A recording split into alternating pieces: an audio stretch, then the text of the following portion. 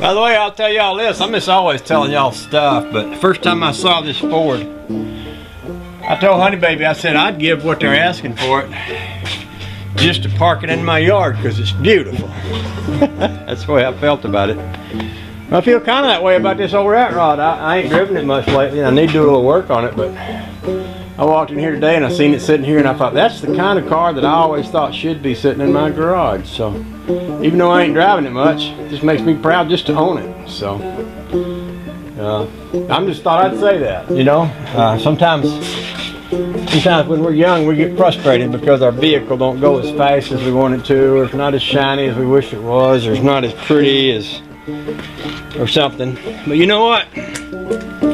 Sometimes I just like owning a vehicle because it is what it is. It makes me happy to be the owner of it. I'm just saying. Alright, I'm going to stop talking and sand that spot right there.